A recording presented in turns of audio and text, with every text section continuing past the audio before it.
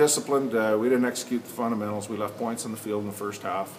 You know, we got to make the chip shot field goals. We've got to catch the punts. We can't let them all bounce. We can't go, you know. Those were just fundamentals. I haven't seen us drop a punt in 4 years, and I don't think we fielded one tonight. So, I mean, we just have to be better at fundamentals. But the guys played hard. We battled, and we can give them credit. Mueller made some plays. Drew Burko, an update on his health? It's something to do with his hand. We don't know right now.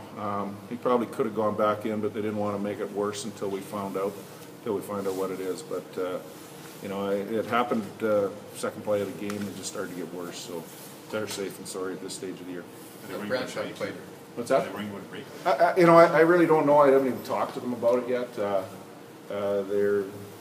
It got sore, and at that point, we didn't want to put it back in there.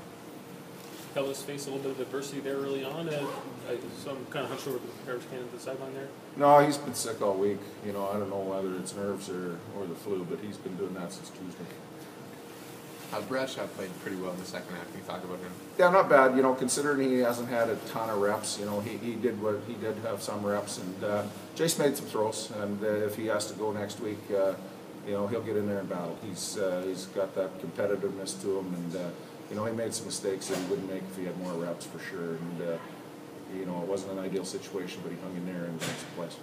How would you rate your defense that game? Well, again, other than the penalties, you know, they're going to get first downs. They got a good offense. They're going to make some plays, but you know, we can't turn the ball over. We can't we can't fumble punts and give them short fields. I think we gave them through 2 or 3 short fields that probably led to 14 points. Did you take any solace in, you know, down and out, but you did make a game of it in the end? Well, we did, and what we really needed with 4 minutes or 5 minutes left, we needed 1 more first down or 2 more first downs, at least get a field goal and get it within 1 score. But and maybe we should have gambled there, I don't know. But 5 minutes, you think you punt it, you get it back right away, and then you still get a chance with lots of time with the 3-minute way the clock rolls out in 3 minutes. So, but you know, again, they got first downs and they kept us off field.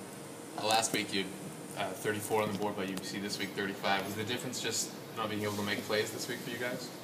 Well, this week we turned it over, you know, a few times, and again we fumbled punts and gave them a short field. Last week they drove the ball on us. I thought our defense was decent at times. I mean, they ran the ball, but they've got a good offense. I mean, those guys have been around for a while, and Mueller knows what to do with the football in his hands. There's no question about it.